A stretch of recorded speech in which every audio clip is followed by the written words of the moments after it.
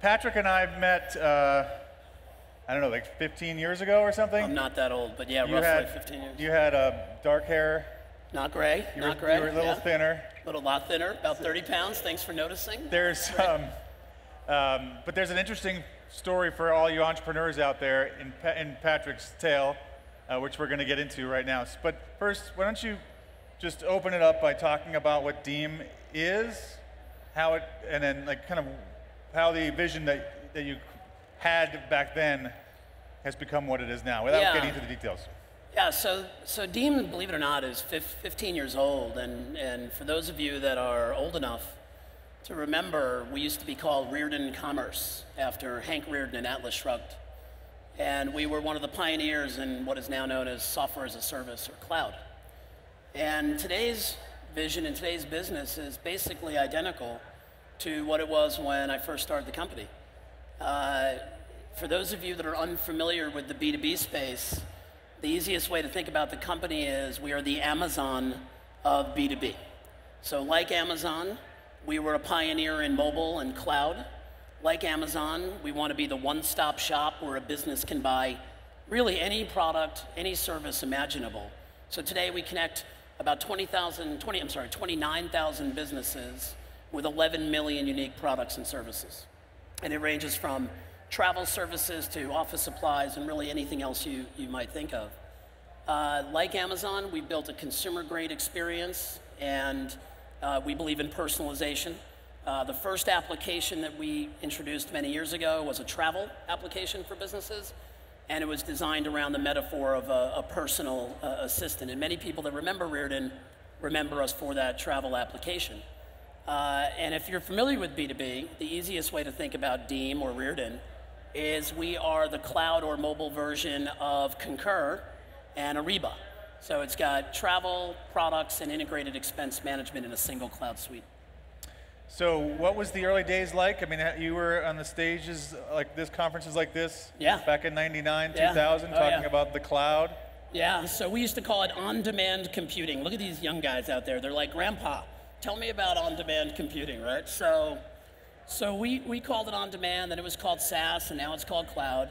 And you guys take it all for granted, but back in the day, in 2000, 2001, people like myself, Evan Goldberg from NetSuite, the founder of NetSuite, Mark Benioff, would sit on stages like this, sparsely attended crowds, and talk about this, and people would laugh. We were like a circus act. No one could imagine that major companies would put their data in the cloud in this on-demand environment. So everything's changed.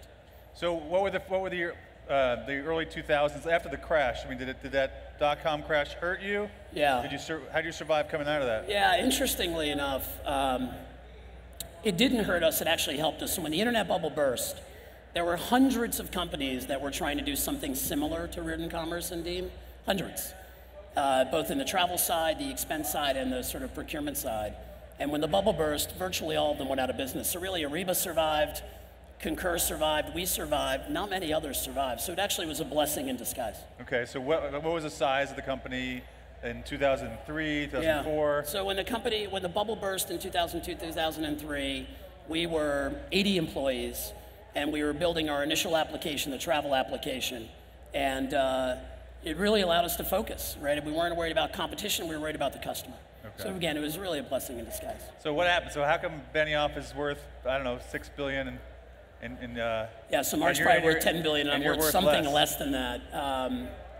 So if you think about our business, it's what we call a commerce as a service business. So we have SaaS applications for travel, expense, and purchasing, but we have this massive commerce network behind all that, where you can buy these 11 million products and services. And my view at the time was to get scale, I would partner with companies that could bring millions of merchants and millions of buyers, millions of businesses. So I decided, note to self, never do this again, I decided, and I own this, to partner with credit card companies between 2008 and 2011. So 2 major banks in New York with big credit card businesses put about $300 million into my company, signed very broad commercial agreements with us, and we effectively lost our company to those banks and those investors for many, many years. So we lost our way, and we just got our company back in late 2013. So we brought in Fidelity Investments and the largest private equity fund in China, Honey Capital, in to recapitalize the company, give management the company back, and now we're back to our regularly scheduled program.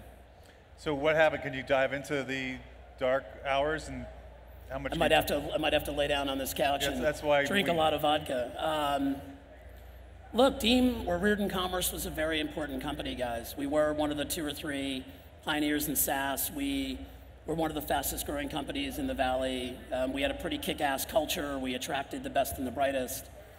And when the banks came in, everything changed. And it became a toxic place to work. The culture was dysfunctional. We had a bifurcated mission and vision for the business.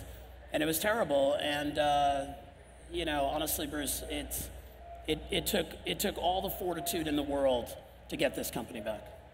So do you see entrepreneurs that come and talk to you? Do they often have to face that kind of decision too? Because now it seems like there's so much money. No, I don't think they do. I don't think they do. I think most entrepreneurs, given the abundance of venture capital in the market right now, most entrepreneurs don't have to look to corporate investment.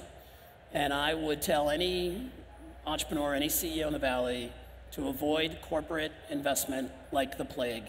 It is a devil's bargain. There is absolutely no upside whatsoever to partnering or taking capital from your corporate partners. Have great strategic relationships. Right. Have augmented channel partners. Do not let them invest in the company. But there are strategics out there that make sense. Like Qualcomm puts money into companies. Yeah. Intel Capital puts money into companies. Yeah. Those are different situations. Yeah, well, somehow they had better checks and balances around their board of directors than we did. We really did lose the company for many years. I mean, really, from end of 2008 to the end of 2013, the management team of the company had very little say in the ultimate direction of the business. So how'd you put up a fight? What would that look like, getting it back? You know, I've got to choose my words carefully here. I apologize. Usually I'm very controversial and a lot of fun and quotable. We somehow compelled the banks to realize that this was not working for them and this was not working for us, and that they were killing the golden goose, that ultimately we couldn't deliver anything for them if we were in trouble, and that we were constantly, systemically in trouble, building all these custom things for the banks. And so ultimately we prevailed upon them, and we were very blessed, very fortunate. We got Fidelity Investments to come in, and you can imagine as a mutual fund, this is not something they ordinarily do, but they did a recapitalization. We wiped out $500 million in preferred stock, $500 million, and gave the company back to management, and then brought in a global private equity fund for global expansion capital. It just seems odd that a company like a big bank, like a Wall Street bank, for whom a few $100 million is actually a rounding error, would be so interfering and care so much about screwing up your company. Yeah, I think that was my view when I first took the money. I figured, well, why would these guys care so much? Why would they want to hurt a company in Silicon Valley that's trying to help them?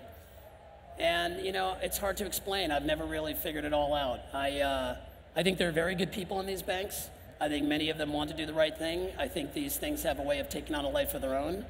And having competitors involved in the same company, I think there was a fear of one of these banks having an advantage over the other. Mm-hmm. And so it led to just a very, very dysfunctional environment around the board of directors and the major investors. Okay. All right, so you came out.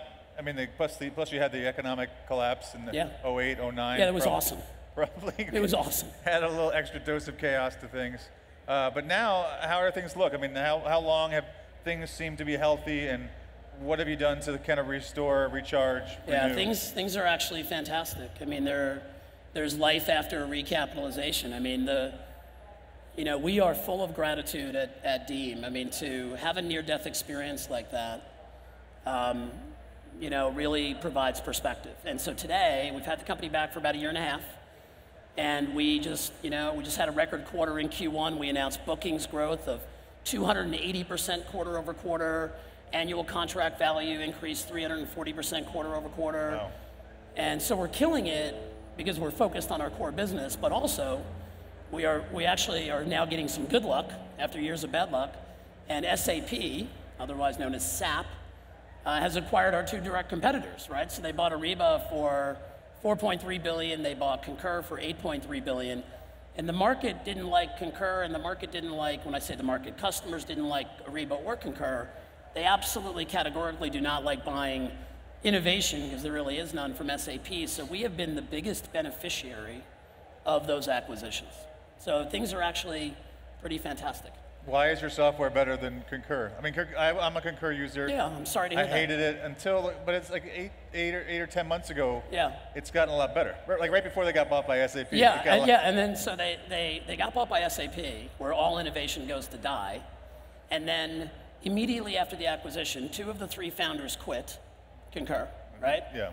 Okay, including the president and the CTO.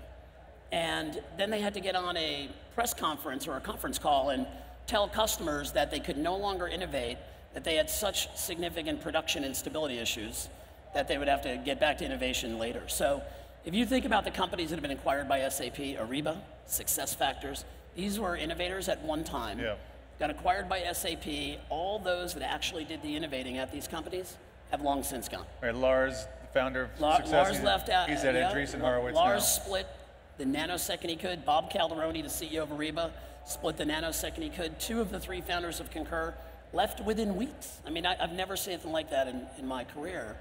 And so why are we better than them? I think it's pretty simple. We built our platform, our network, our applications natively as cloud, single instance, multi-tenant, now mobile first. We have always placed the user at the center of our design experience, so it's always been a consumer grade product, and Concur is just not a consumer. I mean, I appreciate it's better than it used to be, so their tagline could be, "We suck less," but at the end of the day, this is not a consumer experience. You don't go to Concur and then go to Expedia, for example, and feel like you're having a similar experience. You don't go to Amazon, then go to Ariba and feel like you're having a similar experience. So those products were built for the economic buyer, the travel manager or the chief procurement officer. They were never built for consumption by human beings. All right, so what are the consumery type things that the Deem product does? Do you have like the one click? Do you have lots of information on each thing? Do you have self-service? Like what's so great about it? Yeah, so our design bar is a consumer site. So whatever the best-in-class consumer application is for a particular area, like flight or hotel or car or office supply, we benchmark against that. So we want to provide, so for travel, when you're in our travel application, you're looking at TripAdvisor reviews.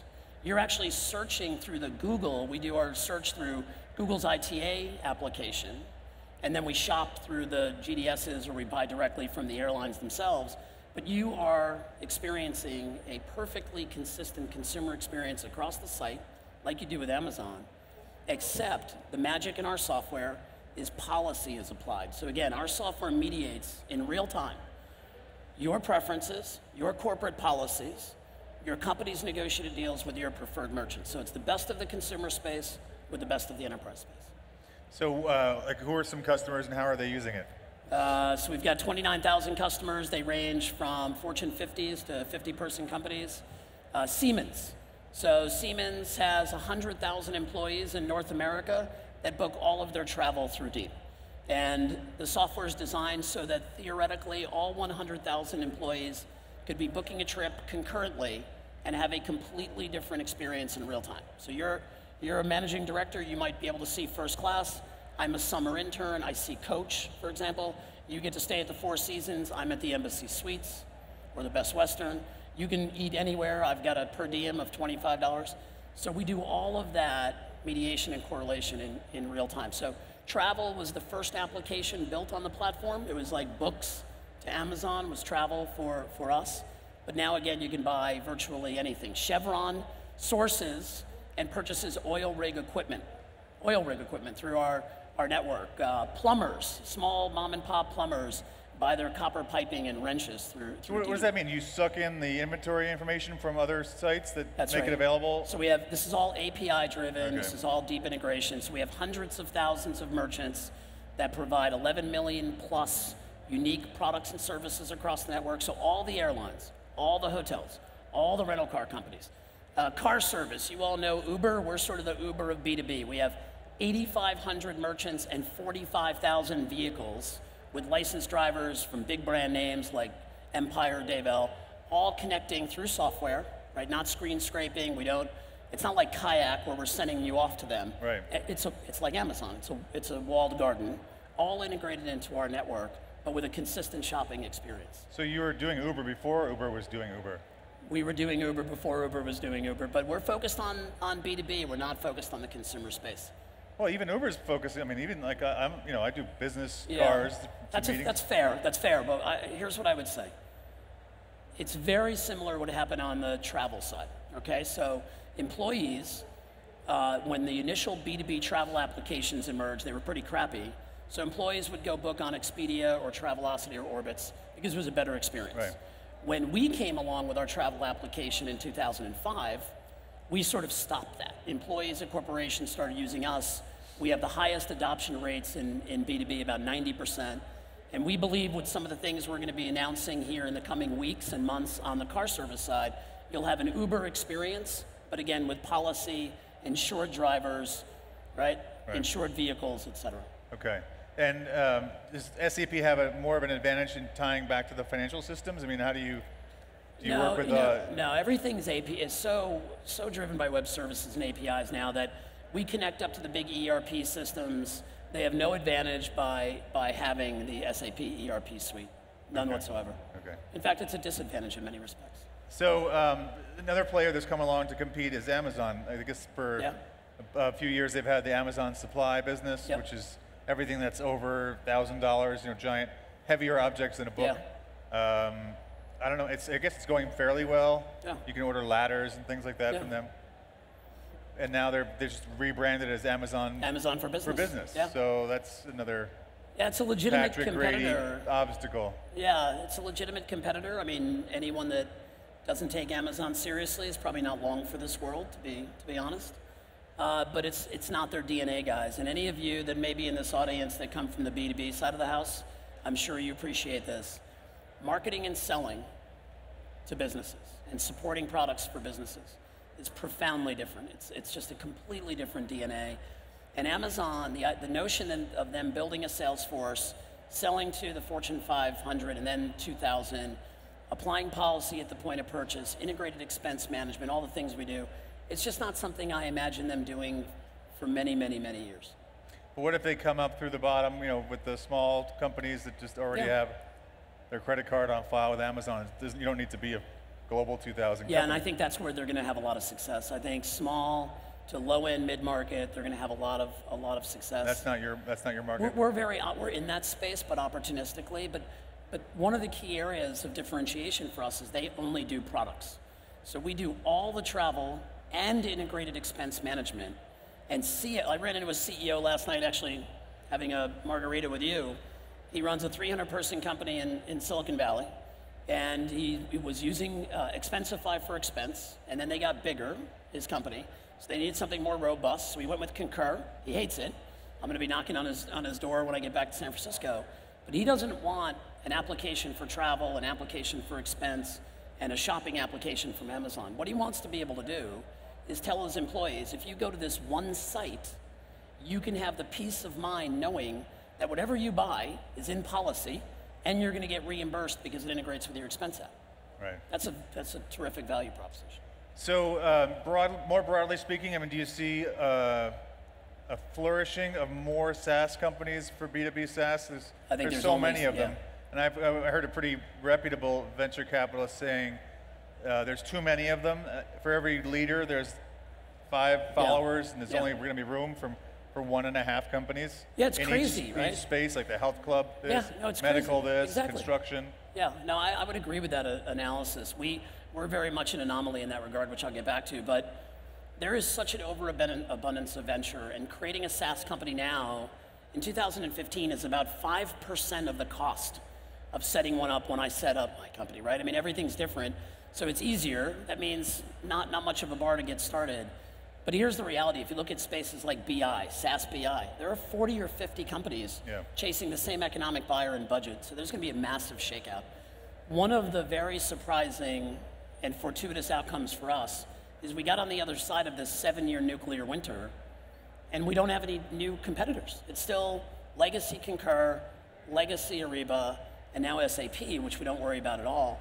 So we're very, very fortunate. I think it goes to the complexity of building a network of this size. Okay, last word. Yeah. piece of advice for entrepreneurs besides don't sell out to corporate partners? What else? Yeah, so here are my very important pieces of advice for all of you, and I'm going to do a workshop on this tomorrow. Do not start a company without a co-founder. One of the worst things that happened to my company is when I was battling with these corporate investors, I had nobody at home in our offices in Silicon Valley protecting our culture from mercenaries. And so we lost our way, because you can't be in two places at once. That's number one. Number two, pick your board as carefully as you're going to pick your spouse. And number three, never, and I do mean never. Qualcomm is an exception. Intel might be an exception. But at all costs, try to avoid taking corporate capital. It is a devil's bargain. Okay. Thanks, Patrick. Thank you. Appreciate it. Thank you.